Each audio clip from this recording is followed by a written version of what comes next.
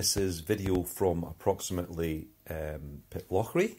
You can see the roads were really quite good. The conditions were good, the visibility was good. It was very, very quiet in some places, and really enjoyed the drive. Part of the drive I was chatting to other courier drivers, which helps pass the time on a long drive.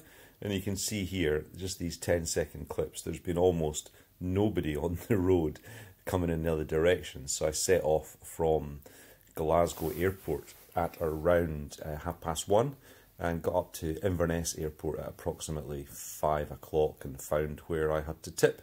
But yeah, the roads were super quiet. Like I said, I was chatting to a couple of other drivers on the way up the road, which was lovely, and lovely wife also.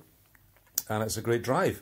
So we're getting up to, this is coming up to Pitlochry Pass now, which is one of the highest points of the road, and probably parts of the road that I really enjoy the most.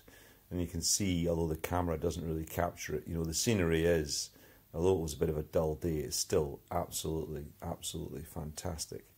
And part of the way up the road, there was a farmer having a, well, what looked like supposed to be a controlled hillfire burn to get rid of heather, I guess, on the ground to clear it for something else, but you can't really see that on the camera. And then coming up sort of shortly, we start to get to the point where we've already passed Aviemore and Kingussie, and then we start, you know, the long run downhill.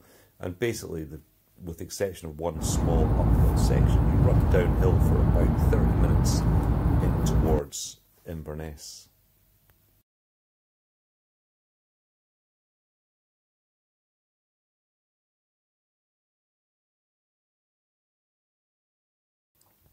So starting to get dark now, although the camera really seems to capture the light a lot better than I had expected. But again, you can see, so this is us at around about 4:30, and we had a little flurry of traffic coming towards us, I'm guessing from Inverness.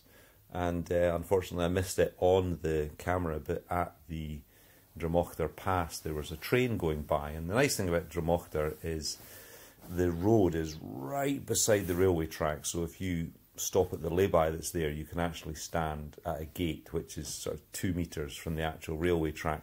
And when you have one of the big fast trains go thundering by, yeah, it's quite exhilarating.